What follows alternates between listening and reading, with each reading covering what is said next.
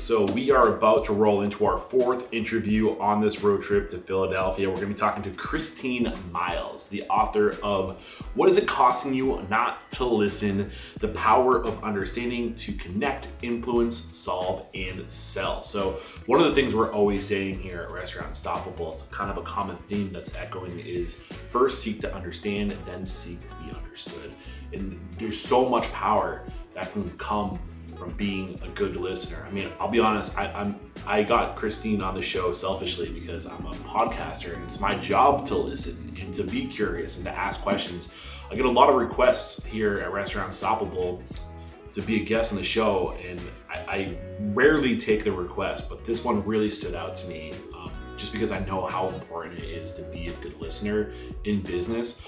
So the strategy, the game plan for this interview is I just wanted to get to know Christine a little bit better, have her tell her story, and then what we're going to do is talk about the benefits of listening in business, and then hopefully she can give us some great tips. We're going to break down 5 of the ways you can become a better listener. So that's the game plan. I think there's going to be a ton of value in today's episode. We're all going to be better listeners after this. I can't wait.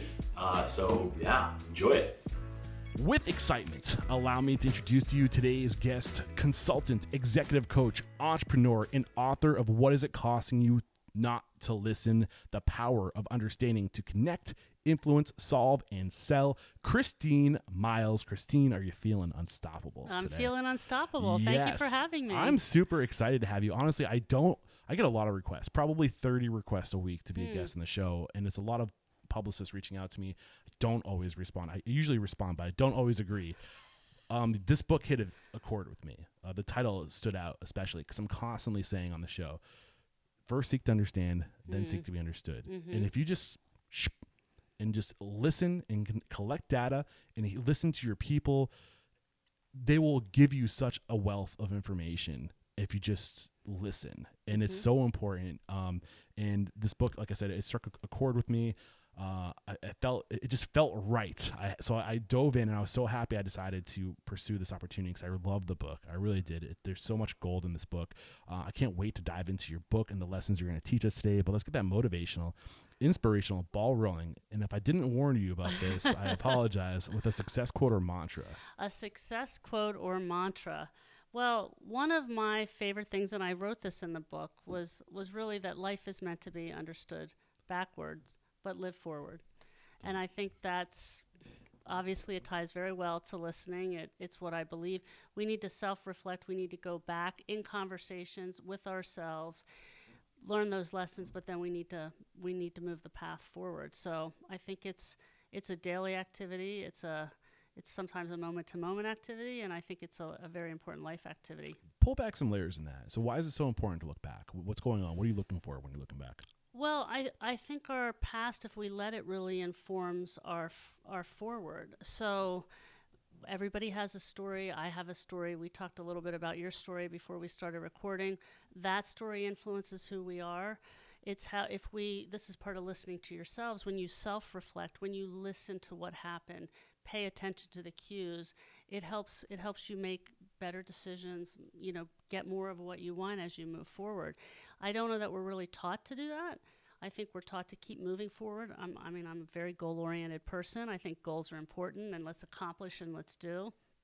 But a lot of it is about looking at what we've done so we can move forward in a more intentional way. I feel like the Eastern culture is really good at this. They're very good at just reflecting and being present. Like, what do you think is the big difference between when I say Eastern culture, I almost feel like it was like the way we all were at one point. I don't know what happened in Western culture where it became very like, let's look forward, let's have a plan, let's strategize. I don't know the difference exactly. Yeah, well, I don't know that I know the difference either. I think for me, when I look at, and again, in my 20s, and I had you'll learn a little bit more about me, I had some things happen to me in my 30s that really changed my life. But the American dream is to get more, accomplish more, do more. Consume more. We have a tremendous opportunity. Anytime I travel still, people are like, you have a different chance. And it's true. And that also begets moving faster, moving forward. You talked a little bit about your parents' restaurant and having a lot of customers, a lot of people that came into the restaurant. And a lot of love. And that's the one thing I really remember. And it's like there's so many people just loved my parents. Yeah. And they still do. But anyway, sorry. Did more, though, Yeah. get them profitable? Did more get them a quality of life? In some ways it did, but we have to look at what's working, what's not working.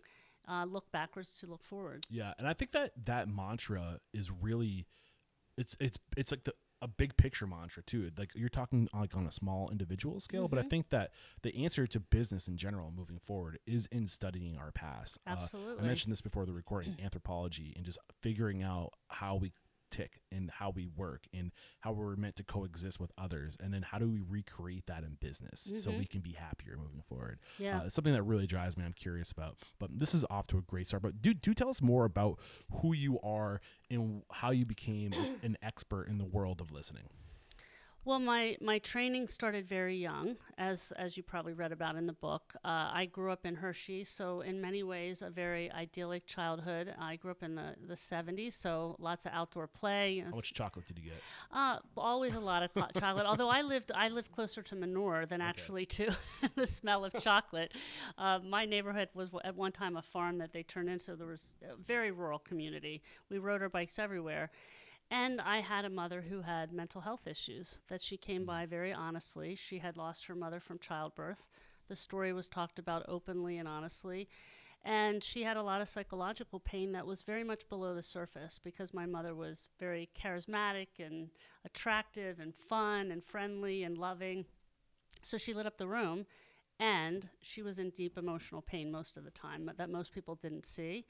And as the girl in the family, because she lost her mother, it was my job to understand that pain and fill that need a little bit. And so there was great burden in that, and there was also great gift because I learned to pay attention to that dichotomy of being, really lighting up the room and still hurting deeply. Yeah, well, I mean, being in tune with where your mother was, I'm sure it was important because you had to know if she was going in a direction that you had to prepare for, you know? Yeah, and she wasn't volatile at all. Okay. It wasn't that. It was more like she just didn't feel seen. Oh.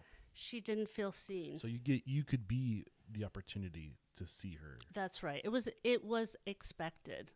That was, the therapist and I still talk about it, to be honest with you. And it was the greatest gift. And she saw other people. But she felt very unseen because of not having that mother figure. Yeah, and it's like the third, if you're looking at, and I echo probably Maslow's hierarchy of needs way too much. Yes. Like, here it goes again. But it's the third thing up there under like your physiological insecurity. Being seen is like one of the most important things. Why do you think it's so important for us to be seen? Well, and again, not an expert in this field, but animal studies show that they'll take love and affection over food if they're ostracized. Speaking of animals, my cat is in the room for any of the listeners. Yeah, Christine's house is not haunted. If you're watching the video, just with cuteness, just the little kitties running around. Yeah. So if you see a sweatshirt or a wire moving on its own, there's a cat manipulating it. That's the right. She wants to be part of the. She wants to be nearby at all times. So her name is Izzy. Why do people want to? I think we seek it. We need it. It's human. We want to feel connected. We want to be noticed, and not for what we do, but for who we are and how and who we are in the world at a very emotional level. Well, you mentioned again before the conversation between the ages of 8 and 14 is when we are formed. Our personalities are formed. You tell us more about that. Yeah, well, so going to my original statement, which is understanding the past to move ahead in the future, who we are and why we're passionate about what we do or why we choose what we do is very often starts very early in our lives. And we can remember things as early as 8 to 15 or 14. I remember listening differently as young as 5. Wow. I can remember at 5 years old. So that's a big part of who we are. Did somebody say something to you ever between those ages or acknowledge you? Later they did, but not at that age. I as early as high school, there was starting to get some language around it. But probably I just remember moments of like paying attention to things that I knew that weren't probably my age range should be doing. I think it goes, I'm obviously not an expert on the subject, but I'm very interested in the subject, and I'd like to explore the subject. I think it has a lot to do with our need, like we're tribal animals. So we need to contribute to the tribe. It's our purpose to contribute to the community, to the tribe, because if we didn't, we'd be kicked out. We would be dead weight, you know? So I think being seen and recognized for our strength, we crave it, because if we don't bring something to the group, we're just dead weight, you know? So I think we all, maybe I don't know. Like, don't like this is just a well, thought, but yeah, it feels no, right. You know. So, well, that's very interesting what you're saying, because I imagine me seeing my mother helped her see me. Yeah. So, I mean, she adored me. I was, Yeah. so it was, there was a lot of purpose. connection to that. So, and by the way, my father was also quite an influence on me, because he was a businessman. He started his career selling chicken feed after he got out of college. He was an agriculture major. He grew up on a chicken farm. I only knew the man that sold life insurance and was a financial planner. I never saw the chicken farmer. He had a pickle bucket of tools that he never used by the time I was old enough to remember. But he was deeply connected to his clients, and he knew everything about them intimately. And so he shared a lot of stories, talked about them, understood them. He was very engaged with them emotionally. Yeah. And that also formed. He was a great listener. I love it. So at what point, like when did you have an idea of the path you wanted to take? So I knew at 8 that I wanted to help people, and I thought I'd be I remember saying, I got in the car, like, what do you want to be? I want to be a psychologist. My mom saw a psychologist. I didn't really know what that meant. I just knew that was it. I also, in fairness, didn't have a lot of paths to choose from, because math and science were not I know now were not my strength. So I knew that I wanted to help people. I didn't envision at that young age that I would help people the way I'm helping them today. But I do know that the reason I only ever stood out or did anything well was because of my ability to listen differently, not because of any other natural talent that I was gifted. Yeah. So you choose to go to school for psychology. Yes. I think there's a little bit of a story there. There is. Do you want to get into that? Sure. Well, I didn't take math past 9th grade algebra. So I went, Mr. Berninsky did me in. No offense, Mr. Berninsky, but algebra, I know now that I have some dyslexia, and that's part of why algebra just made me nuts. And I went, I'm going to run from as far as possible. How did you know, like in your adult life, like how did you get diagnosed with dyslexia? I was at a wedding for a friend, and there was a behaviorist who specialized in this for adults and children. And I said, I think I'm dyslexic. She goes, everybody thinks that. Then she started asking me a couple questions. She goes, yep, you're What were the questions? I'm curious, you remember? One of them was, do you ever read for pleasure? And I said, no. I can relate that. I said, only for information, and I don't read a book cover to cover. I have to read it she said, people with forms of dyslexia like I have will not read for pleasure. That's not pleasurable to me at all. It's very painful. Yes. But I'll study a book to understand the concepts. Yeah. So I think I mentioned to you that I'm also dyslexic, and I can totally. I mean, I'm an audiobook junkie though. Yeah, that helps. The day I discovered audiobooks, I was like, at times too, and people will be in the car with me and like, "How are you listening to this?" I'm like, "I don't know. I can just hear it." Oh no, that's easy for me too. Yeah. Auditory learning is much easier for me than like super high speed, and they're like, what is going on? I'm like, I don't know, but I can't read. That makes you feel any better? What speed? By the way, we tested the speed on the audiobook to see how fast you could listen to it without me sounding like a chipmunk. Did you figure that out when you listened to the audio? I mean, you did sound like a chipmunk at times too. It was like 1.25 or something like that, I think, the speed. I got to bring it back to like 1.5 if I'm like jogging or doing something else, because if I'm doing multiple things, it becomes too much to focus. But I mean, I grew up, not to make this the story about me, but growing up, I remember thinking like I was a big old dummy. Yeah. You know, just being like, wow, like it's time for me and the other dummies to go to the other classroom Yeah. now. And I remember that had to this day, it has an effect on me. I think that I can't do things. Like I'm not, you know, like it affects your self-confidence. Was that the case for you? Well, that's interesting. So I don't know. No, I didn't. I knew I wasn't the smartest, but I knew I was smart enough. Yeah. But my friend, I knew exactly where I was in the pecking order. But I also had a father and a mother who both really told me I was capable of doing whatever I thought I could do. So I didn't feel so limited by it. I did avoid a lot of subjects, and that's why I struggled to get into college. So I thought I was going to be like a legal secretary until my senior year, and then that's only when I went into college prep course. And I was terribly unprepared for the SATs and to really get myself into college. So it was to Penn State. There, I went to Millersville undergrad, and then I went to an Ivy League school, University of Pennsylvania, which was a big sell. Yeah. Yeah. Well, I mean, I think it's just like that is such, I feel like such an accomplishment, and I wanted to make sure that came out of your story. Thank you. Yeah.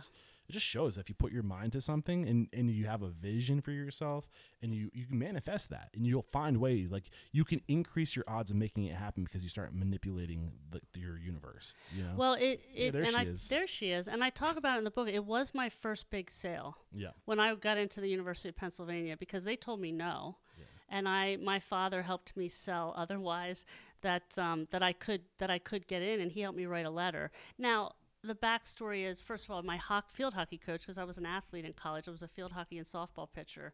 My field hockey coach wanted me, so she helped sell me into Millersville. Yeah. And then I did well at Millersville because I found my niche. It's also worth mentioning you were at one point a top 50 field hockey professional. Yeah. I mean, that's another pretty impressive. That's interesting you mentioned. That's probably one of the things in my athletic career I'm most proud of, because it's called the Honda Broderick Award. That was my cat Izzy, chewing. If you're not watching the video, when I said there she is, that was Izzy jumping on the table. That wasn't and me. That chewing noise was not Christine chewing on the microphone. She has to be involved. The Honda Broderick Award. I was a Division III athlete that was nominated for a Division I award. So they awarded the top 10 athletes in field hockey across the country. Now you go to like ESPN, you get a watch, you get it on TV. I got the nomination, but it was quite an honor. So yeah. But I do think that there's a lot of dyslexic people in the restaurant industry. And, yeah. I think that there is a correlation. Generally, people who aren't good, at traditional smarts, as like the system would call smart, right, tend to be very emotionally and socially intelligent. That's right. And I don't know if there's any data to support that, but I think you're an example of that. Somebody who struggled with math and science. Yep. Hey, weird. She's very emotionally intelligent. Yeah. She can empathize. She can socialize. Yep. And these are huge skills in the hospitality industry. Huge. So there's no wonder you see a lot of that in the restaurant industry. But why is it so? I mean, I don't think society does enough credit to people who are socially and emotionally intelligent.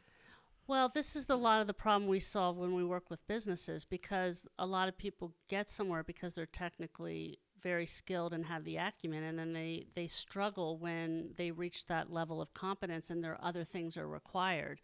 So we know in the restaurant business that's required right away, because there is a hospitality nature and a people nature to it. So, I mean, I often said it was very clever that I managed to get through college without taking any real math classes. And I got, into Penn without those. Now, I did study psychology, so that helped. I didn't try to be a rocket scientist or anything. Yeah, I took a semester of Spanish, and I was like, why am I doing this? Please don't torture. Make me do this. Torture.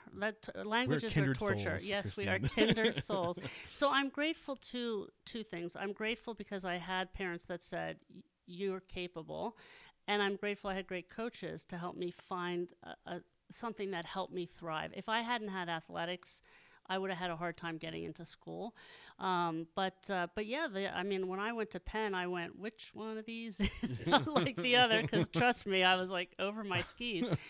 But by the 6th weekend, I was shining because I had experience that they hadn't dreamed of having. At 24, I was in a different category because I had already done a lot of things that they wanted to eventually do, because I had the emotional capability that got me in. And when you graduated, what happened? Where was your focus? So I graduated from Millersville, and I got two job opportunities. Millersville was my undergrad. It's in Lancaster, between Hershey and Philly. One was a sales job, and I thought there's no way I'm going to sell for some reason. And the second was a home-based family therapy job, a pilot program through the Philadelphia Children's Hospital, which was at the time a world-renowned institution in the psychiatric world. And I thought, well, I'll take that job. And I was 22, knocking on people's doors, saying, hi, I'm Christine, I'll be your family therapist. That was the real sales job. I just didn't know it. I was taught how to sell in that job. That's really what I learned, how to sell myself, how to sell ideas, how to help people make changes. And I had no experience, personally or professionally, really, to speak of it, despite my background. But I stood out because I had this other thing that I listened differently. They used to say, they meaning these world-renowned therapists, said, you know how to join and connect with the families very quickly. What I really did was listen to understand them very quickly, and I didn't go in with the presumption that I knew more. Yeah, I think this is great advice, just thinking about the server guest experience and just just listening and just being engaging a guest and finding out what they're looking for, what their taste is, what the dislikes and likes, and just literally taking them on a journey based on the data they're giving you and upselling and all this. Like if you listen and like you know what they like, and then you compare things and but you got to collect the data first. You have to listen. It's huge. Yeah. I was at a restaurant the other night, nothing fancy, just a local like nicer pub, and the bartender actually served me. And I've gotten this dish before, and it was like a steak bowl. And she said, "Do you like a lot of spice?" And I go, "Mild, list a little." She goes, "Great," because sometimes when that dish came out, was absolutely the best I had ever had it. Now I know how to order it. I was absolutely thrilled, and I thought nobody ever asked me that question before. And you know that they care enough to ask you the question, which is going to make you want to go back. Yeah, it was made the way I like it. I mean, she got ahead of it. Yeah. There's a ton of benefits to listening. Yeah. We plan on getting into that. Yeah. The plan, and we're going to talk about the benefits of listening, especially in business, to sell, to lead, to solve problems. And after that, the plan is to kind of take you guys through the 5 steps to listening better. I don't want to put words into your mouth. How would you describe the 5 things we're going to go over? Well, so I titled the book, and I appreciate that stood out to you. What is it costing you not to listen? Because I believe we have a problem that most people don't know they need to solve. And the solution to that, which is the last third of the book, the book's divided in thirds for the fellow dyslexics, is called The Listening Path. And that is the solution to the problem, which is the path to understanding. And there's 5 main tools on the path that I write about in the book. Selfishly, I wanted to listen to your book too, because as a podcaster, as somebody whose job it is to listen, I was like, I've already started using your tricks in my approach. Good. I love to hear that. So yeah, I'm excited. So anyway, I think now is a great time to take our first break to thank our sponsors. We have to interrupt today's video to let you know that right now, Restaurant Systems Pro is offering a no strings attached 60-day trial that will help you improve your systems, increase your profit, and find better work-life balance. All you have to do is click the link below. We're back. And before we get into the benefits of listening, I don't think I gave you enough of a chance to talk about the transition from being a therapist to being an expert on listening. So make that connection, and we'll talk about the benefits. Well, at 8, like I said, I thought I was going to be a psychologist, and I loved working with families, but my father was quite an influence on me. So when I did things in reverse orders. I did a lot of things. So I got my undergraduate. Then I became an actual therapist with only a bachelor's degree, and got world-renowned training. Then I got my master's, and then I went, this stuff really applies to business. How can I make that switch? So I ended up working for an employee assistance program. I started which is outsourcing. If you work for a company, they provide a benefit. And I started as a counselor, and 6 months later, I was leading and running the organizational development arm of the small EAP, going out and doing training around management training, how to have a difficult conversation, what if you suspected somebody was under the influence, all these kind of organizational things, all around these more what we call the soft skills. And that was I was living the dream then. That's when I really started to, I thought, this is great. What made it a dream for you? Well, you talked about loving chaos, as did I. So we served 100 companies. I was at a different home every day, whether one day was a bank, the next day was a mushroom farm, then it was a hospital staff. And the issues were always the same. And largely they were around the way people communicated. What was the issue? I'm guessing people weren't listening. Well, so that's something that I realized over time. I too took it for granted so much, is that so much of communication training is around what's said and not what's understood. And so I was going in often, starting even late in my 20s in that part of my career, doing the understanding part one-on-one, whether that was with families, whether that was business leaders.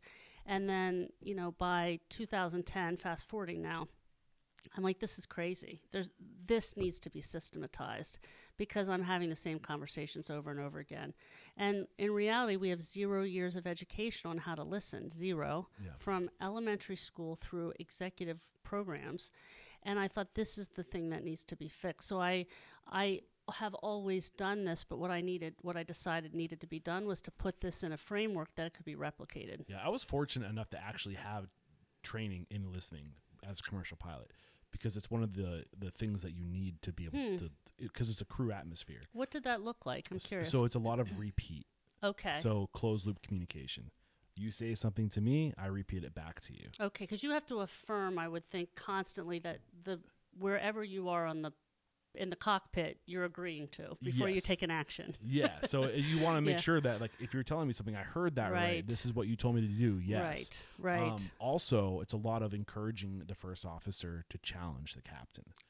Because it's your job to back up the captain. Yeah. And if you're in a situation where you're flying with somebody who doesn't like to be challenged, type A personality, or like, I'm the captain, listen to me, that's not safe. The whole reason to have somebody there is to back you up and to offer a second opinion. So teaching people that it's okay to be challenged, that the purpose of having somebody there is to give you that data that you might be missing. Yeah. You know, so creating a culture, an environment, a safe environment to encourage communication. Well, so first of all, I absolutely freaking love that because it's the metaphor of it's a safety check could not be more on point to what I believe. And I am a, trained therapist, and I have never had a course on listening. I am the example that is the rule. And I can't tell you the number of social workers I've said, hey, and therapists, have you ever had listening training? And they're like, yep. And then they go, actually, nope. They just thought I was supposed to be good at it. We are put in positions to listen. That doesn't mean we're doing it right or well. Yeah. Yeah. And I think now is a good time to start getting into, like, I think we're leading into that, segue into the benefits of listening. So before we dive in, is it possible for you to kind of like make a list of like in your, like, a short list of here's 5 benefits? Well, look at the title of my book. What's it say there? Connect, influence, solve, and sell. There's 4 of them. I'm using your book as a coaster. That's all right. I appreciated that. I for those there's no, it's okay. It's not sweating, so we're good. Yeah. You got the hardback, which I appreciate. Yes, so that fundamentally, that's what I believe understanding does. It helps us connect. It helps us influence.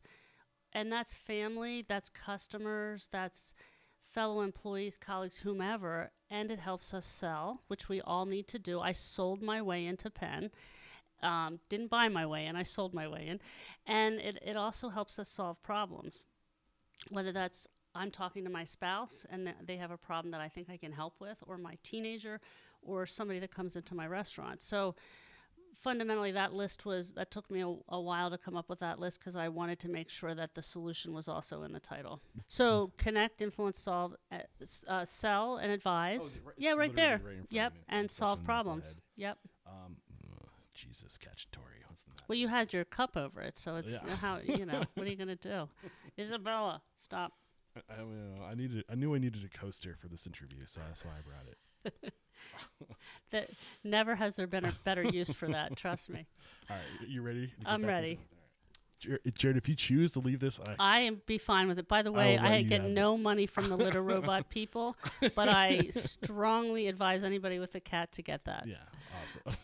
All right, so the list, the benefits of listening: you become more connected, you become more of an influencer, you can solve more problems, and you can sell.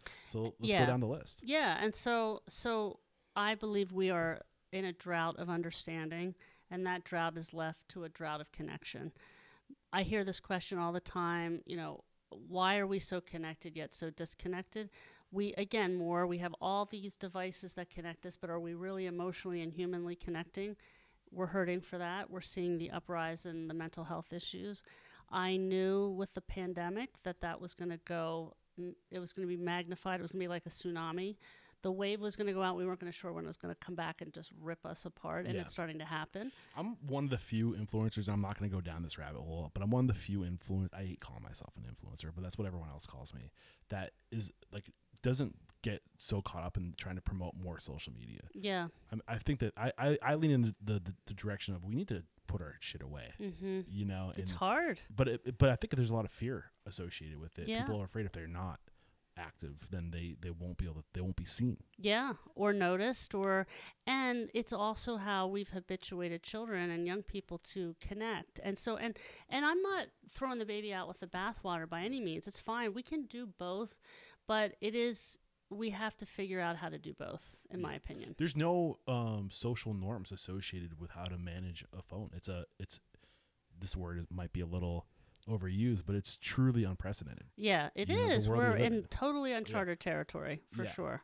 So in my studies of talking to these restaurateurs, the importance of letting people be seen and heard and contribute is a big part, and knowing that every one of your employees has something to offer. Yep. But if you don't open that door, if you don't let it be known that we want to hear from you, yep, we want, like, and you don't schedule the time to make it happen. Yep. So like, it's up to the upper management to one, let the door be open, communicate that, but two, to make time to let people talk to you, and you'll be so amazed at That's the crazy. problems that, I mean, we're getting ahead with problem solving, but well, and selling is also the ability to give advice. You just talked about that in your pilot training. Like, can I advise the captain, right?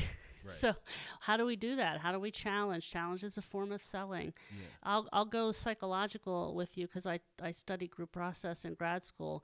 And so if you as a restaurant owner aren't talking with your staff and team, there will be a mirroring process where that goes down to the customer level. It's just social norms. There is tons and tons and tons of research on just that two groups that live simultaneously but don't actually overlap with each other will behave similarly. Yeah. So, I mean, this is one of the reasons why this idea of connection, we're talking about connection. I love EOS. I don't know if you're familiar with the entrepreneurial operating system. Traction is the book. Okay. Maybe Gino Wickman. Might ring a bell. So we've had Gino on the show. We're actually going to be talking to Mike Payton, his co-author. And you have to bake listening into your business. Yeah. And the way you do that is with weekly meetings, daily pre-shifts. Do you want to continue this thought? Yeah. Well, so I'm going to take a step back to that because a lot of people go on listening tours, and I'll talk corporations now. Like, we have an issue. Let's do a listening tour. Let's go around and make sure we're listening. I'm like all for that, as long as you've given yourself how to listen before you do that. Because you can set up meetings that are, or mechanisms or discipline in your day where you're listening, that if you're not doing it well, I can go practice golf at the driving range and practice my swing the wrong way, and guess what? I'm going to get worse. So while I agree fundamentally that that's something we have to build in and do, we also need to make sure we're prepared well to do it well so that we're creating an outcome that is positive and not negative. Because if you go in to listen and you don't do that well, you're worse off, not better off. That's a great teaser for the next part of this interview. We're gonna go through how to do it well. Yeah. You're gonna teach us how to do that. Yeah. So around this idea of connecting, and before moving away, another thought came into my mind, a way to bake it into your business. I like the word bake, by the way. That's very on metaphor for the restaurant business, right? It is. But like the one, I think it was, his name's escaping me. Mike Ganino mentioned this to me when I was talking to him, that the best question you can ask your team, or the best number you can track, I think is the way it goes, is on a scale from 1 to 5, how are you feeling today? And you can literally bake this right into your business. Yes. When people check out, yes, or check out, clock out. Yes. Just this on a scale, you have to do this before you clock out. That's awesome. And little things like that, it can bring your attention. Now you know if somebody gives you a 2, now you need to make time to find out what's going on. Can I point out to your listeners what's so different about that question that they may not notice? Please. It's not how are you doing, it's how are you feeling. That's whether the 1 to 5 there is not, it matters and doesn't matter. It's how are you feeling? That is a very rare question that people ask one another, and one that is part of listening differently. Yeah.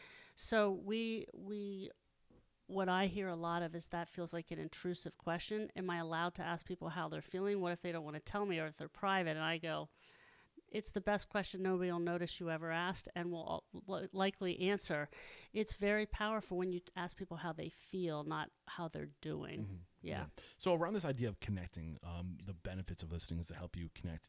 Did you want to go deeper into that? Is there anything we didn't? Yeah. Well, I think it makes sense, right? And it's just the basis for how we connect humanly. And when we connect, we do have more ability to influence. If you don't trust me, why would I be able to influence you?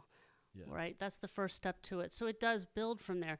Now I'm influencing you. Now have I got enough credibility that I can actually help you solve your problem or sell to you? I feel like it helps build trust. So what's the first thing you do when you go to I don't know, like when you're in college or when you're getting a new job or you're in a group of strangers, icebreakers. Yeah. And what's the purpose of the icebreakers is to find connection. That's right. You know, it's to find a mutual, like, oh, I like basketball too. Or, Yeah. oh, I did that. And like, as soon as you start to share common goals or interests, That's right. it helps you get closer to that person. Well, what we realize is we have more in common than we have differences. And too much of the world, especially in the digital world, is focused on how we're different, not how we're the same. So when we build those icebreakers or do those kind of fun things that we do to connect, we're going, oh, you're more like me than I thought. Do we not look kind of different? I mean, you and me. So does that mean, but what do we find out? We're both dyslexic, right? Yeah. You're active. I'm active. You like to ride a bike. I like to ride a bike. We could go on and on. Our families, whatever. So that's what we don't do naturally. So we do have to build those things in sometimes. In these kind of icebreaker ways, or we could just show up and operate that way and get to know people and build that trust quickly. So influence, that's the second item on your cover. Yeah.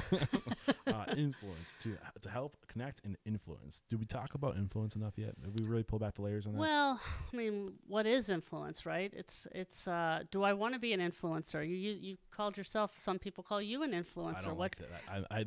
That's a given title, not a chosen title. Yeah, well, and I think that's wise and healthy on your part. But why are you influencing? Let's do it this way. How are you influencing people? Is it all the things you're going out and talking about and saying, or is it the stories you're getting from other people and how you're bringing that to light? Is that the power of your influence? I like to think so. Yeah. So when you listen, you influence without even having to tell anybody anything, because you help them feel seen. You help bring them to the world in a different way, and then they give you a lot of credit for that. It's kind of nice. Yeah. So is that the answer to it helps you influence? Is it literally that? Is it I that believe simple? so. Yeah. I think we're more powerful when we're paying attention to others than when we're paying attention to ourselves. It's interesting when you say the word influence, you think of somebody who's a teller. You know. Do you? I think, yeah. Like Okay. When I think of an influencer, like it's somebody who, is out there like trying to get you to do something, and I guess technically I am. I mean, my mission statement is to inspire, empower. Sure. I'm trying to transform the industry and transform the world. It's a task. Okay. So this can be used for good or evil. Yeah. So let's look at Hitler, for example. Great influencer. Not outcomes I was wishing for. I feel about being compared to Hitler. Well, not you per se, but influence. So that's let's make sure I'm not marrying those two together. So, but when you understand your audience, whether that's one or thousands or millions, you have more influence over them. When you know what their needs are, what their goals are, what they have to say, that helps you be an influencer. It is an inside out kind of way to think about it. It's a very emotional thing. Mm-hmm. And people act on emotions. So if you know what drives them, you can, I hate to say use the word use, but you can use that information to tailor the message. You can. And, what I believe is that most people aren't wired that way, and that there's always been evil in the world and but the reality is most of us want to do the right thing. Most of us want to give. Most of us want to help others feel seen. And I mean, you're making a really good point, and it's a lot of the higher powers that are aware of this. And I think that's why they like data so much. Absolutely. Because they're listening without you even knowing it. Yes. And they know what makes you tick. That's right. And they are giving you signals without you even knowing it's happening. Yep. And this is we're going back to the whole social media thing. I didn't need to, but like it's that, and it's existed always. There's been ulterior motives. Ulterior motives from the top for a long time, and they don't want us to know what their agenda is. Right. Well, and the social media is to sell you stuff, right? So that's, again, it's part of the machine. I would rather have interpersonal AI. I'd rather know you, so I understand. Interpersonal AI. Right. I want to know who you are. If I listen well, then I know you, and then I can help meet your needs and be better, serve you better, whether that's in a restaurant or in a business or as a partner, as a parent, as a friend. That's what I think is the most powerful way to impact the world. I love it.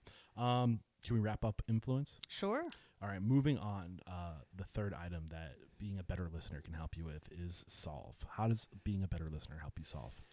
Well, here's where, and this will also marry to the conversation about how to listen differently.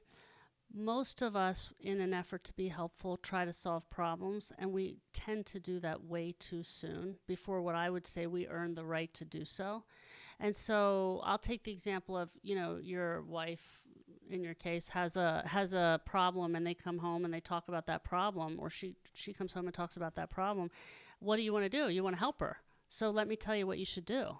Let me advise you. Let me tell you how to solve that. And she's going, no, could you just listen to me? I don't want you to solve it. That is not just a men are from Mars, women are from Venus thing. That is a problem in every business and every conversation that happens. People problem solve before they listen to understand, and that wastes a lot of time, a lot of resources, a lot of energy, and people feel less connected in that realm than more connected. Yes. This brings up one of the reasons why I was really excited to air your episode close to Tom's episode, Tom Sterner, who his episode went live the week before your episode goes live.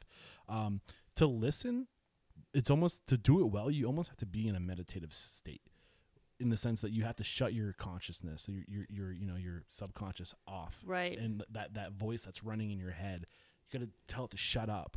And get almost into like a meditative state and steer your focus to what the other person is saying, and just listening to understand is, I almost like it. It has to be somewhere up in that frontal lobe, like. Well, the brain is the enemy. I believe is the greatest enemy of listening, because it tells us to do everything but listen. Yeah. I side note, I feel like this is like a social experiment. You're like, okay, we're gonna do a podcast on listening. I'm gonna have my cat playing in the background with that toy over there. and I'm like, oh my god, I'm being distracted on a podcast about listening because there's a cat. Well, this is life, though, right? Toy. This is life. I don't know if you caught it, but I totally for 5 seconds was over there. Well, she's way cuter than me, so I'm not surprised. Well, anyway, I was like, this is irony if I've ever heard it. So sorry. That's okay. Yeah. So that's what creates the disconnection, though, is even though I'm trying to be helpful, I'm actually turning you away from me because you're trying to help me when I didn't, in a way that I didn't ask for. Even if you're right, by the way. Yeah. But now you're gonna while they're talking to you, while they're giving you the solution, you're thinking to yourself, this son of a bitch didn't even listen to anything I just said. I was a therapist my first career. I suffered I would sit down with people and I go, how do you want me to help you? Yeah. Listen, how do you want me to help? I want you to tell me what to do. And I would start to tell them, and you know what they do? That's not right. Argue. Yeah, I can't do that. What do you? And I went, wait, I know I asked you. And then what I realized is human nature, guess what? I don't want to be told what to do. Yeah. Humans don't like to be told what to do. So, to go back to your point about the meditative state, the brain says to solve, the brain says to tell, the brain says to look at the cat. We do have to calm the subconscious down, because the subconscious brain has all these distractions. And in the absence of the tools, if you just go in, you try to white knuckle it, most people can't get into a meditative state. People might think I'm in a meditative state. I'm just doing what I wrote about. At speed, like an Olympic athlete, all right, you're not going to start out as an Olympic athlete. You're going to start out like Tom Brady can throw a football, and so can I. He can do it a lot better than me because he knows exactly how to do it, and he's practiced it to death. Yeah, he doesn't have to think about it. He just does it. That's right. So I'm in that category, but I promise you, I've gotten better even having to write about it, because it's helped me be even more aware of what I'm doing. And the tools work every time to calm the subconscious. I mean, ironically, I would say I'm not a good listener unless I'm doing an interview or I'm on a date. Oh, because I've learned that if like a big part of being on a date is just being interested in the other person, and I know it's going to increase my odds. So I got a lot of second dates when I was dating for that very reason, and I thought I am tremendous, and then I went, oh, it's not me. They like how I'm making them feel. I had to actually work at not listening so well. Right. So unless I'm just like in it to listen, yes. I'm not a great listener, but it's I can hard. turn it on. It's hard. I did 3 interviews the other day. That's 6 hours of intense listening. Were you exhausted? I was. I told Sam afterwards, I was like, I'm beat. It's exhausting. Yeah. Now partially because you're white knuckling it. That makes you more tired. By the way, I feel like you have to almost white knuckle it to stay engaged for 2 hours in a conversation. Like I'm going to help you. The book helps. It's the beginning, but it's not it's not all the practice. That's not entirely true. I'm passionate about the topic, and I enjoy the conversation. I truly enjoy talking to people. So I enjoy the process, and it's something that I'm interested in. Like, I'm very interested in. It's easy for me to talk to you and listen to you right now because this is a subject I'm interested in. Yeah, sure. Well, it's also because you're being present and you're wearing two hats. You're listening and you're you also have to think about the interview and your audience. You have a lot going on. I've been in your seat, so to speak, but it's being present is a different state. What I will say though is when you're trying to focus without the help that you need with the tools, it does make it harder. Right? Oh my! Izzy's trying to unplug. Did she unplug it? We're still talking to each other. Oh boy. You can't make it up. This doesn't happen in the restaurant. Do people have dogs in the restaurant? Sometimes. I guess. Honestly, like I love the chaos. Like, she's not bothered. That's good. I don't know how I wouldn't be able to stop her. I'm hoping that Izzy gets me like 20 more like YouTube subscribers because everyone's gonna go subscribe to see the video. Well, let me tell you, she is very cute. So she's very cute. So it's I can appreciate why that's a long time and it's tiring. People, when we do our workshops, people will be like, I'm exhausted. I go, yeah, because your brain has only been trained to do other things. Mm-hmm. So if I said, let's go skiing for the first time, and I put you on the double diamonds, you'd be tired after going down the mountain. Right. Oh, I have actually I have a friend who never went skiing once, and he went down a black diamond the first time. He did it backwards. Oh boy! And it was just to survive. I'm sure. And people thought he was like amazing skier. He's like, that was the first time I've ever skied. You thought he was amazing because he went down backwards? Yeah, he didn't know how to turn around. That's funny. Anyway, how to sell? Listening to sell. Well, so what Zig Ziglar said, we're all selling, right? So we're selling the ideas we have. We're selling, we're selling when we're in our restaurants. We're selling when we're with our spouses. So it's important, kids nowadays selling themselves into college. You have to sell yourself to get a job. You have to sell yourself when you walk up to that table. So the sooner you get your arms around that, the more you'll realize listening can help you do it without feeling like you're selling. Yeah. I mean, I feel like I get back again to the server guest experience. Yes. Like we're constantly selling, but I think I made that point when we first started. They got to listen to know what they want to be able to sell it to them. That's right. Or not sell it to them. Yeah. Because sometimes that's the right answer, isn't it? Yeah, I mean, especially if they have some kind of allergy. Yeah, right? Like, that's definitely a way to make sure they never come back. That's right. Right. That's right. I think that one's almost like you need data to sell. You need data to persuade. You need to understand before you can make your case. Yeah. And that's what comes to my mind. And listening gets you that data. Is there more to it when it comes to selling, or can we take a next break? No, I think we should take a next break. Right, next break, we're going to thank our sponsors. We'll be right back to talk about the 5 ways, or what's your tagline for this? This is the listening path, the tools on the listening path to understanding. We're going to bust it out. We'll be right back. All right. You are a little troublemaker. She's a total. She's trying to fall asleep, so I'm going to leave her alone. Yeah. If I got the game out, she'd be worse. So before we come back, you obviously there's going to be a call to action at the end. But do you want to work the game in before that? Or can I use that call to action to bring people's awareness? We're not yet. We'll stick with the book. I'd like to talk to you at some point about this. This is only with customers, but we're going to sell it to schools. So do you not want to bring it up? I would bring up that we're working on the game, but it's not there. Okay, so at the end when I say like, anything you want to let us know before we say goodbye. Yeah, that's perfect. So when I come back in, how do you want me to pitch this? Let's see. In terms of making the switch to so when I come back, we're going to cover these 5 bullets, right? Yeah. So what's the tagline? Let's talk about the listening path. The listening path. So the first bullet is the listening path. The listening path is the entire solution. The map is the first tool. Okay, so there's 4 elements to the listening path. 5. So utilizing 6 most powerful questions, reflecting in the 30 to 90 seconds, affirming understanding and then mini reflection. Yeah, you missed the first one, which is the path to the story, which is the map. So I can talk through that, though. The path to the story? Yeah. Okay. Thank you. Yeah, sure. Sorry about that. Well, that's okay. I'll talk about the metaphor of why it's the path is really where I should go first. Okay, so when I come back, I'll say you're gonna take us on the 5 steps to the listening path to make us a better listener. Sure. Yep. Okay, cool. Excuse me. Alrighty. We are back, and now we're going to figure out how to become better listeners. You're going to take us on the listening path, which is 5. There's 5 stops along the listening path. There's five main tools or foundational tools on the listening path. Got yes. It. What is the first tool to the listening path? Well, let me tell you the story of the path first, and then we get the tools will make more sense. Got it. So as I said, there's 0 years of education on listening. So we're told to listen from a young age, but we're rarely taught. And if we're taught, we're rarely taught how. So most people associate any kind of listening with what's called active listening.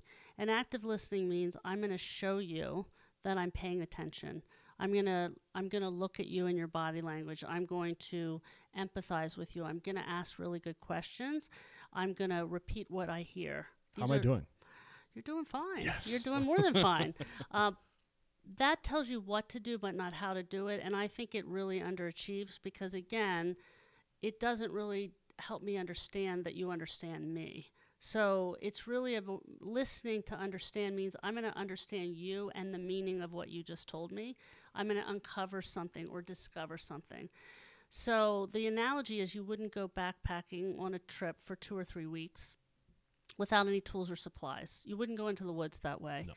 We call this the conversational woods. Conversations have windy paths. They're tricky. It's uncharted territory, and we need to know how to navigate in the woods and have the right tools and supplies to be able to stay on the main path without getting lost to the understanding. Got it. So the destination is understanding. It is. And insight. Yep. So we got our backpack. We got our gear. You got ready it. to go. Take us on the path. So one of the things about being a really good listener, and we call it, metaphorically, you need to be the guide in the conversation. You need to show the person talking where they need to go to get to the insight. We are wired to learn in stories. We are not naturally good storytellers. So most people start in the middle. They don't really start at the beginning. They start with the problem, or they start with where they're in the middle of their day or in the middle of the issue. So the listener's already disoriented. They don't know where they are. So the first tool on the metaphoric listening path is you need to have the map. You need to have the GPS system. If you don't have a map, you don't know where you're going to even begin to go. So that map is the main path to the story. So that's tool 1. Got it. Okay? So, and honestly, when I started getting into this, I got really excited when I got to the back of your book because this is where I can take some stuff and start applying it to what I do. And not to toot my own horn, but I do this naturally. That's with good. The podcast. Every interview that's not with an expert like you is with a restaurateur, and it's always when did you know that this was going to be your career? And That's why? right. So it's where did it start? Where did it start, right? And then from there, it's okay, let's go. Yes. And what were your challenges? That's right. How'd you overcome it? That's right. And it's just and not to get ahead of ourselves, but I mean, it just, I feel like we're getting ahead of this. Well, you are and you aren't. So there's the main path, and so here's the other thing your listeners need to know. When you're listening, you are always gathering a story. Mm-hmm. Whether that story is 30 seconds or 30 minutes, it's a story. Mm-hmm. And stories have a trajectory. So those stories are beginning, which is what you just talked about, struggle, right? Tipping point, and we call it a new beginning because we believe stories evolve, they don't really end. In a very rudimentary way, this would be described as a beginning, middle, and end, okay? But we don't think in stories when we're listening. We may think in stories when we tell, but very few people are good storytellers as well. So what you're doing is you're thinking about the story that you're gathering, and that's why you're thinking about where am I in the story? Yeah. And that's why you are oriented in some way. Most of us are playing spin the tail on the donkey, have a blindfold on, and somebody just turned us around, and we're just starting to walk. My orientation is the timeline. I'm always asking about dates, so I know That's where in the story we are. So I know, oh, we're still 30 years ago. That's right. I gotta fast forward. So you're on that would be the map. You're on the path. You're picturing the metaphoric path in the woods and saying, where am I and which milestone? So that's the second tool. The 4 milestones to a story, the ones that I just described: the beginning, struggle, tipping point, and new beginning. Sometimes stories are fully formed, that they go from beginning to new beginning, and sometimes we haven't gotten to the tipping point. A lot of people are still in the struggle because they don't know they don't have a solve, or I don't know what I want for dinner. You're still in the struggle. You're deciding between 3 dishes. Tell me which one I should get. Which wine should I pair with it? You're in the struggle. Got it. Does it usually take long, or should we pause? As I'm saying this, I was gonna say, should we just like wait? Yeah. Because I don't. Well, it's not that big an area. I think he's leaving. That was my thought. I was looking. I was like, oh, these are cute. You little can't. backyards. Again, you can't make it up, right? I figured he could have. I was like, if we just wait a minute or two, he might be done with it and we can continue. He's next door. Is that okay? It's better. Is that okay? I just figured if it was gonna be like 30 seconds, we'd wait. Sam's like, oh, jeez. Just roll with the punches. Maybe the cat will go to the bathroom again. Do you want me to try to do a shout out for the lawnmowers? No, you're totally fine. I just figured I noticed there were small backyards, so I didn't want to like force it. I think we can go to the next tool. Okay, yes, we can. Right, so the second tool in our is it in our backpack? So it's the third. So okay, what's third tool. I'm going to test you now. Ready? The first tool is the map. The map. The second tool is a lawnmower. That's funny. All right, the 4 stops on that path. That was really funny. Yeah. So in the book I talk about those together, which is why you think they're one. We've learned that decoupling those a little bit helps people when they learn, but they associate to each other. So the first tool is the map. The second tool is the path. Is the stops on the map. The stops. Thank you very much. Yeah. So, in the book they're written together, so you're correct. So So the next would be utilizing the 6 most powerful questions. So we call that the compass. Again, now I want you to stick with the metaphor. You're in your backpack. So how do you make sure you stay oriented the main path when, remember, there's all these side trails. And if you don't know where you are, you may take a right when you should have taken. We're dyslexic. This happens to us all the time.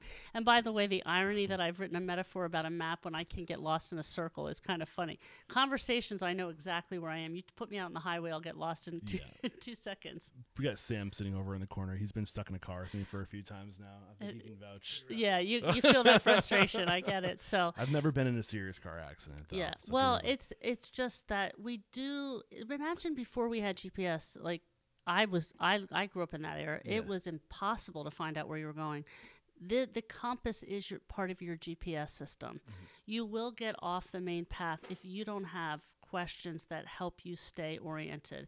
So we know that asking questions is an important part of being a great listener, but questions also interfere with listening. So the questions that I ask may have nothing to do with your story, may take us off into side trails into the woods, where we get completely lost that take us off the path. So the 6 most powerful questions that are the part of the compass are the questions that keep you oriented to the path. And they're the ones that the most expert listeners, really good listeners, use. Journalists, therapists, podcast interviewers, radio shows. We talked about Howard Stern. Mm-hmm. He uses these questions very, very frequently. The best ones do. And we can go over that list if you like. I haven't committed them to memory, but I know the first one is where's the beginning? Take me back to the beginning. Where did this start? You said, I think in dates, that's helping you anchor. That's one of the things. Most people go forward, not backwards. Tell me what happened next versus take me back. Mm-hmm. That it's the opposite that what most people think about doing. Yeah. So if the first is take me to the beginning, what's the second question? The second is tell me more, right? Just how about you tell me more? It's amazing what people will tell you when you ask them to tell you. Yeah. Without saying, tell me more about that, or tell me more about this certain, it's just tell me more and then stop. Yeah. So, I mean, again, when I went through this, I'm tooting my horn again. I was like, I feel like I instinctually do this. Yeah. Because I'm always looking, I call it pulling back the layers. Right. It's like the first answer is never the first answer. Never the first. Yeah. It's like the answer is after I ask you to tell me more a 4th or 5th time. That's or right. 6th time. However, this is counterintuitive for most people. So this is not what we're taught. We're taught to tell. We're taught to know. We're taught to be curious, but not in an open-ended, let it come to me way, in a way that I'm supposed to make it, you tell me, or I'll tell you. So this is like in sports. I remember I was in 8th grade as a field hockey player, and I was being coached at a camp. And this is when field hockey was played on grass at that age. Hard to do. And they wanted us to pull the ball back. Well, when you're in junior high, pulling the ball back in sports is not intuitive. Everybody's just, you're trying to get to the goal. When I pulled the ball back, my coach went crazy because we had been practicing, like good crazy, like amazing, blah, blah. Well, that reinforced that for me. When you pull the ball back and then you move the ball across, you get down the field faster, but it's not instinctual. And conversationally this is pulling the ball back. Take me back is to pull the ball back. Tell me more without shaping what I'm saying is to pull the ball back to get down the field faster. What's the third question? Well, you already brought this up with your earlier example, which is how does that make you feel? Yeah. It's an important question that most people don't ask. Why is it important? Well, so stories have, and this is on the map as well, stories have two parts of the narrative. They have facts and feelings, good stories. If I always say a story without facts is called a PowerPoint, or without feelings is called a PowerPoint, and a story where your 5-year-old or 4-year-old has fallen and they come in and they're just crying and it's all feelings, it's not a story either because you're trying to figure out the facts. Yeah. Most of us chase facts, not feelings. So if we're not asking the feeling questions, we're missing the character in the story, the people, because people feel, and we're missing the connection opportunity. So the fourth. So the fourth question is what happened next, or then what happened. So now I could say, you said it, you might have to tell me more a few times to get all of it, but there's a tipping point where that question needs to move to, I got to move you along the path now. Now I'm ready for, okay, then what happened? Now I'm moving you forward on the path. Yeah. And then the fifth is a tipping point. Right. The fifth question? Yes. No, that's the path. That's the path. Sorry, I'm all over the place. That's all right. The third stop is the tipping point. The fifth question won't feel like a question to your listeners, so hang in there with me. That is, Now I know you do this because you've already done it. Is like, it's the tell me more. That is the nonverbal, almost nonverbal. It's almost imperceptible. When you're listening well, people go, and nod you on to tell you more without saying the question, tell me more. So it's just kind of like it's like in our coding. It's that's in my our way human of saying coding. I want more. Well said. I may steal that. Is that okay? Please. All right. As long as you just give me props. All right. You should listen to I'll have you sign a disclosure. And then the next. The last but not least is where you ask again about the feelings. So there's two questions about feelings, and the rest are all situational questions or fact questions. The sixth question is it sounds like you felt. So it sounds like you felt frustrated. It sounds like you were elated. It sounds like you're distracted. Whatever the feelings are, it's a fill in the blank.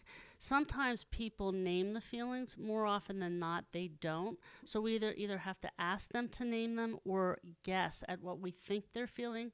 And when we insert that, I think you felt this way, they'll either tell you, oh, no, I didn't feel that way. I felt this. Perfect. Now I know. Or, yeah, that's how I felt. Yeah. And This is the closed loop communication. This is now like you're reading back, but you're paraphrasing.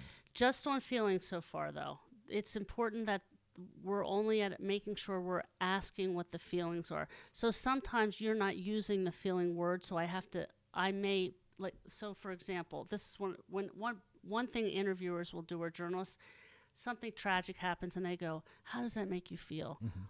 That makes me bristle because I can imagine how they feel. I might say something, this is a more important time to say something like, you just lost a loved one, you must be reeling. That's different than, how do you feel? Well, isn't it kind of like, you can kind of say it's kind of obvious. So when you're not certain, or you are certain, you can fill in the feelings. And if you're wrong, you're wrong. Nobody's going to get offended. At least you're curious about the feelings. Got it. So is that all 5, or are we missing? That's all 6. So all 6. Okay. Take me back. Tell me more. How did that make you feel? Right? What happened next? And it sounds like you feel. I actually counted 6. I was like, did I get too many down here? So we have 5 tools. 5 and tools. 6 questions. Yes, we do. So I got my list confused. Well, we're not good at math. No. So I didn't. That was the fact that you counted that high was impressive to me. Thank you very much. So I mean, How much does that add up to? oh, I don't. 11. Thank you. I almost said 12. See, point proven. So okay, so where do we, just to kind of tie this back to the restaurant industry? Where do we use this tool? Where do we ask these questions? Yeah. Like I think when we're trying to solve a problem, right? And we know that the team has the problem, we go and we just start. What's your Yes, perspective? absolutely. What's your perspective? And you collect the data, Yep. right? And but these questions are the tools you can put in your arsenal of, Right. of just like like your tool bag Yep.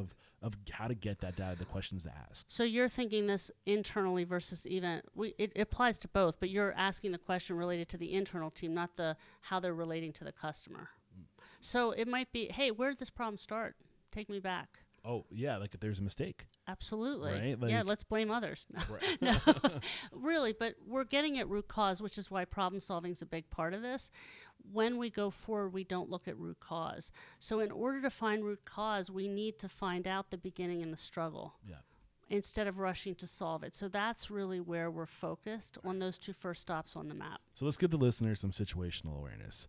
We're covering the listening path. There's 5 tools in our backpack for the listening path. Yes. We're on the second tool That's right right. now, which is the 6 questions. That's right. The 6 questions are: take me back, tell me more, how did that make you feel, what happened next, and it sounds like You feel. you feel. Thank you. Yep. Uh, And that's called the compass. And the reason this is important for your listeners to associate the tool is that it will help you remember. So if I'm picturing the map and the 4 stops, I'm picturing just that, a map to the conversation and where I need to stop on that journey. If I'm picturing the compass, I'm going, oh, those compasses are the questions that help me stay on the path. So when we associate that way, we know from a lot of experience at doing this, we meaning me and my team, that people learn faster. got it. So let's go to the next tool in our bag, Okay. which is number 3, reflecting in 30 to 90 seconds. So this is what we call the flashlight. So I often say this, that we know storytelling is a powerful way to tell people things, and people learn in stories. The most powerful story you can tell someone is their own. Why is that? It's how we help people feel seen. So when you tell me my story that you just listened to, I feel like you see me, as long as I combine that with the facts and the feelings, right? So this is a way to tell somebody else their own story, and this is very powerful because it's a very rare experience throughout the day that we get this.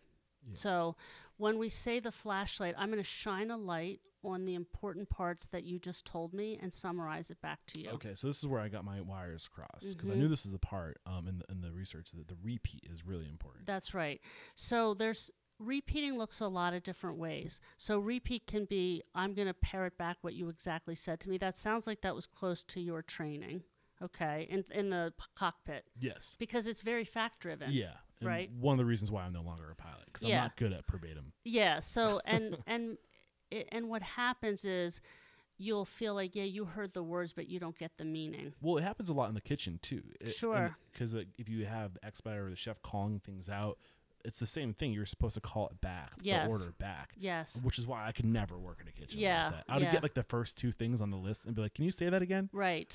Right. Yeah. And they have to move fast. Yeah. And right. It would not be. Right. So this is not a parroting back. This is a summary. So now picture the flashlight. You get it out. Now I'm going to take you back and walk the trail that you just walked with me. And I'm going to say, here's the beginning. So we talked before the interview started, and you said, so I grew up in the restaurant business. Right? My parents had a restaurant. It was my daycare. Yeah. So that was your beginning. Yep. Right? And then you talked about, I don't know, we didn't get into what you did in college and what you did from a career standpoint, but I figured out you were a pilot. Yes. So somewhere you went off to a different thought. you weren't going to do what your parents did. They wouldn't let me. They wouldn't let you. They thought it's like being an actor. Did you learn nothing growing up in a That's restaurant? right. So you thought, let me get away from this based on their advice, and Yeah. you went into a totally different realm. So I would imagine that's part of the struggle, because your happiness wasn't really fulfilled in that way, even if you enjoyed part of it. I wanted to be a pilot because I wanted to be able to go anywhere. Okay. I wanted to be able to get away. You wanted to explore. Not a good reason to become a pilot. Well, a good reason for then, but maybe Yeah. not a long-term reason. Exactly. So I'm going to imagine somewhere your tipping point became, maybe I'm not going to own a restaurant, but I'm going to figure out how to make an impact on the restaurant, because I know the importance, and you shared this, that it's the second largest industry in the world, and that, no pun intended or pun intended, it feeds everything we do. Yeah.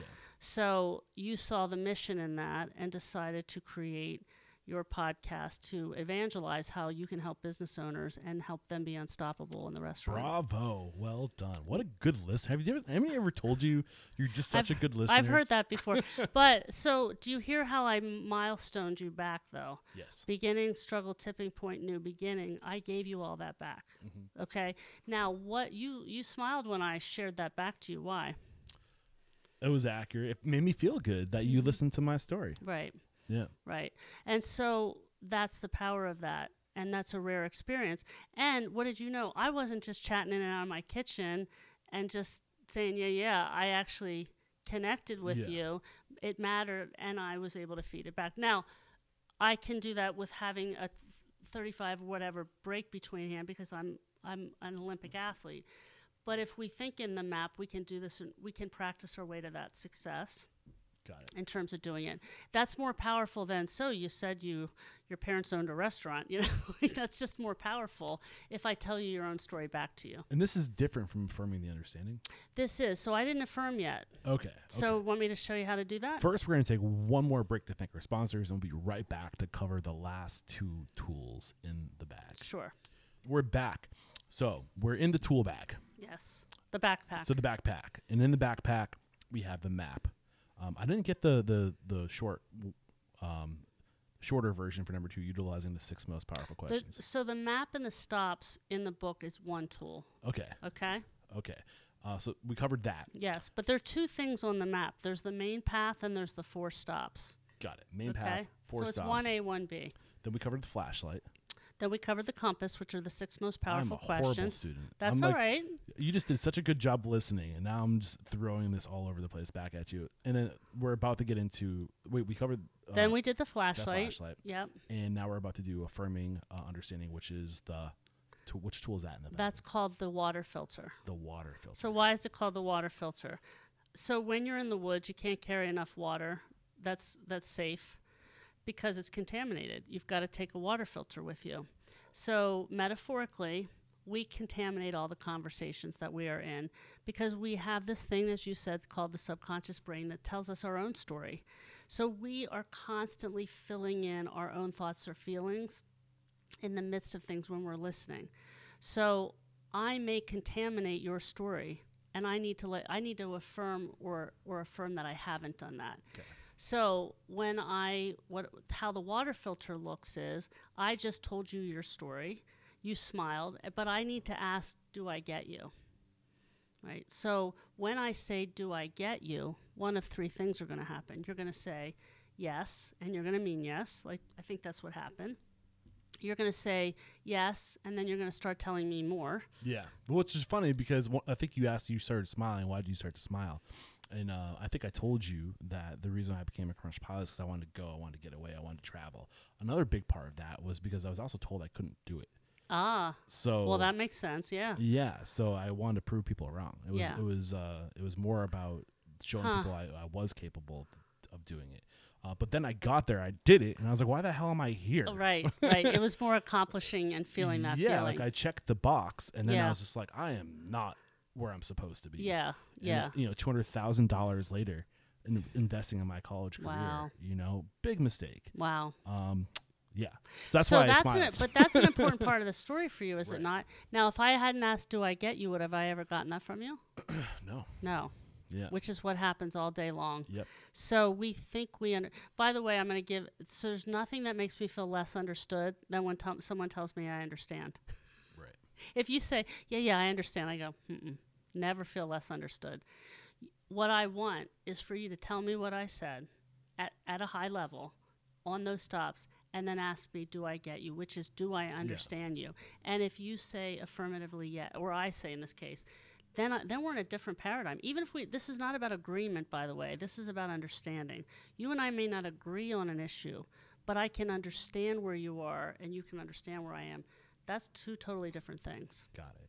The last tool in the backpack is mini reflecting. That's right. And we call those the footprints.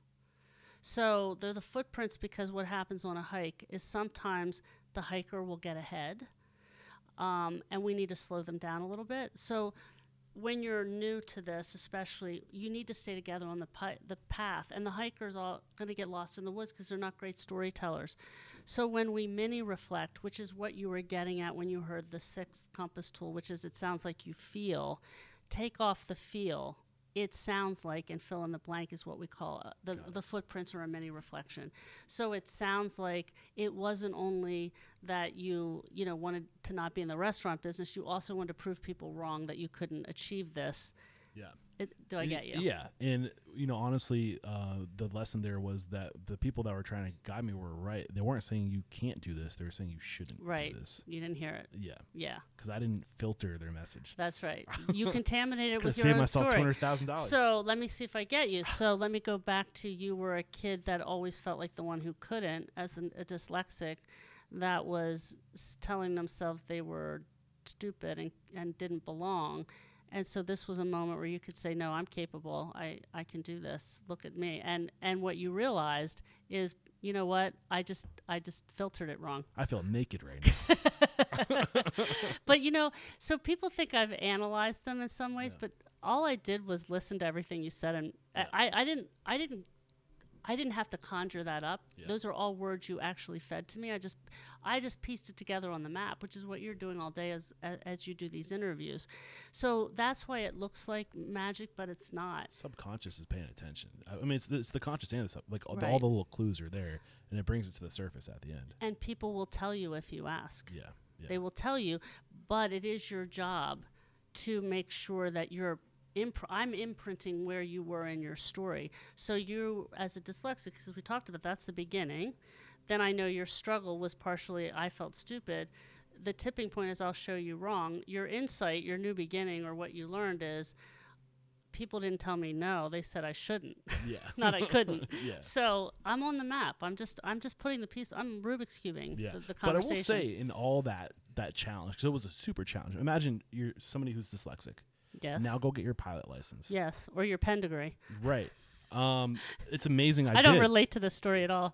But I mean, it's very math and science heavy. Absolutely. And I do enjoy science. I do enjoy understanding how things work. Yeah. Don't make me fill out the equation to get to the answer, but I like the big picture. Yeah. I like understanding how things work. Yeah. As do I. I'm good at seeing the big picture. I'm good at understanding how things work. I'm not good at developing the equation to figure out, But you can follow the equation. I'm no Einstein when it comes to that. Yeah, type of thing. but you can follow the equation. Exactly. Well, so now you're talking about the emotional intelligence of how you got to be a pilot, which is how I succeeded at Penn. And that's exact. So where I was going with this is it's through my trials and tribulations and challenges of doing the thing I wasn't meant to do. That's right. That helped me discover the thing I was meant to do. That's right. The reason why I became not the reason why, but why I was able to pass is because people liked me. Yeah, I get you. Yeah. And they're like, you're not the best at this, but we like you, so we're gonna work with you. We'll work with you. You made people want to. That's the influence part, by the way. Yeah. So you just described influence. Oh damn it! I am an. Do you feel naked again? Yeah. So yeah, I mean, but I think there's something to be said in doing hard things. Or you might waste time and energy and money, but you will learn so much about yourself and what you should be doing. That's right. And I think I have my pilot career to stripping all my weaknesses helped me. I got by on my strengths. Yep. So it wasn't all gloom and doom. And what I'll tell you is that most people have that's their story, and most of us share that. That's the other thing we have in common. We don't why we do what we do shows up very early, and things interfere with how to get there.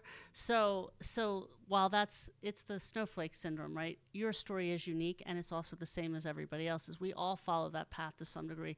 One of the things we do is help people be able to tell that story of why they do what they do, because it's when you understand that, you get people to buy into you. So some people, we have a guy that's like, we always say you have one word to describe why you do what you do, and mine's understanding, right?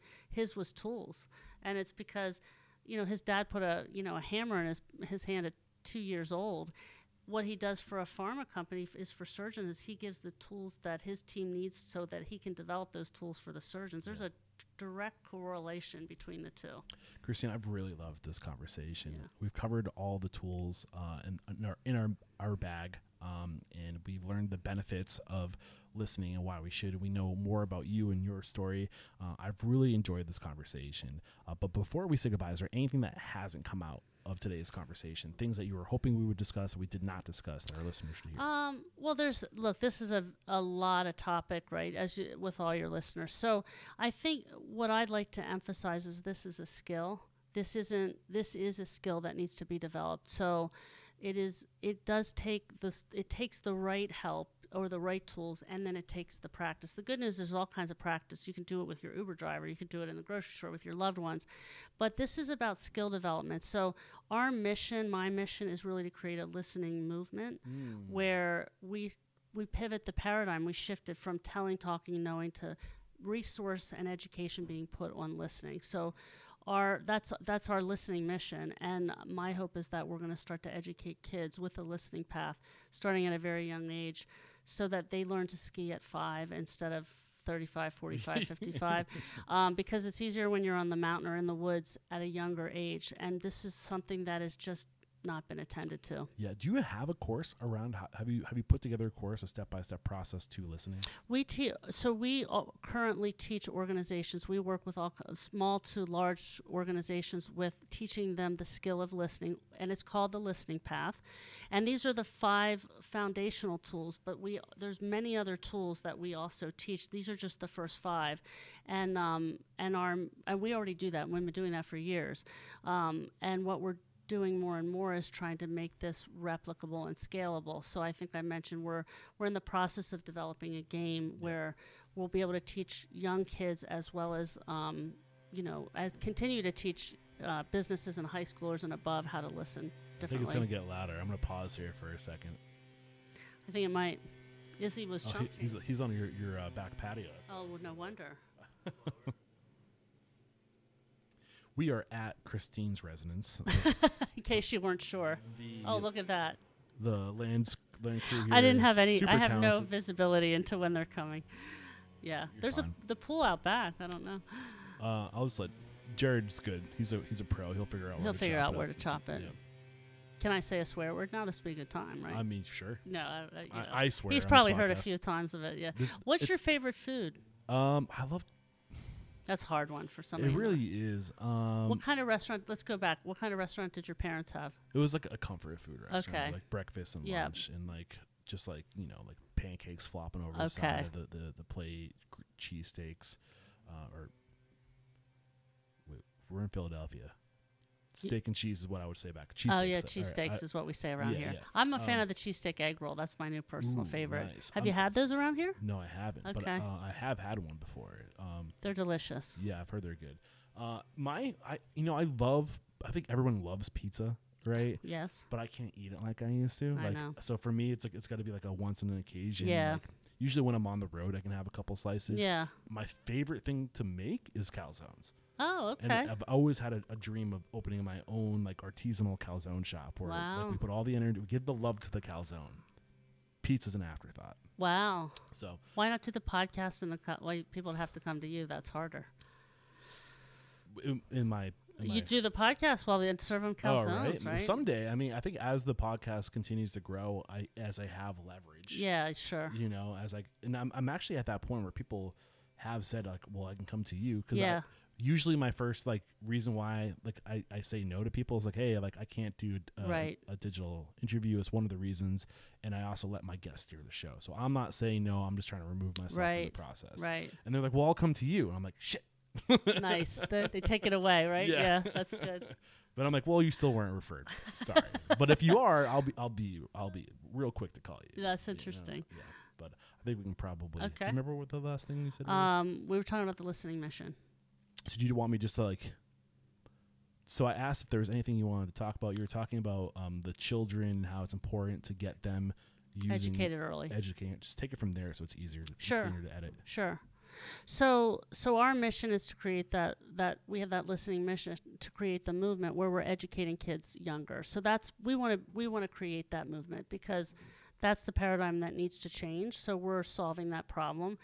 But we currently work with businesses and we help all kinds of organizations of all sizes to learn to listen differently. Got it. And if we were inspired by you today and maybe we want to connect with you, hire you to coach us on how to become a better listener, which is such an amazing leadership skill. Yeah. That if you are title director of operations, CEO, GM, whatever it might Restaurant be, owner, business, absolutely. like invest in yourself. At the very least, go pick up this book. What is it costing you not to listen? The power of understanding to connect, influence, solve, and sell. But what if we already know we want to work with you? What's the best way to connect? Well, they can find me on social media at The Listening Guide. That's The Listening Guide. And the website is EQuipt because we equip people with the listening skills. So it's EQuipt-people.com. Beautiful. And one thing we do here at Restaurant Unstoppable is we always call somebody out. Yeah. So it could be a restaurant operator, but honestly, I'm super passionate about learning more about how to be a better human, improve your own personal skills, mental skills. So maybe it's somebody in the world of psychology that you respect, a subject that you wow, think is relative. it's such a. I should have given that some more thought. I didn't give you much opportunity. That's okay. That's all right. Yeah. So this is going to be different than what you're thinking. I always think the answers are within. So I would encourage you to turn to the person that you spend the most time with because they're the ones who really have the most to share with you if you're willing to listen to it. So if you really want to be impacted by somebody, we look so much outside of our own worlds when our own worlds have the biggest impact. So ask your 3-year-old for what do they think, or ask them a question about yourself, or what does daddy do well, or what does mommy do well? And that's the best coaching you're going to get if you ask the people that love you the most. I think is kind of the biggest thing you can do. You know, it's funny because I mentioned I might be trying to get my parents on the show for the 1000th episode. So, that would be very cool. Right? That would be, I mean, I'm all for a lot of advice and a lot of people that, but the people that have helped me the most are the ones that care about me the most. So, I think if we just kind of go to the people that love us, let them love us by telling us what we do well or what we could do better.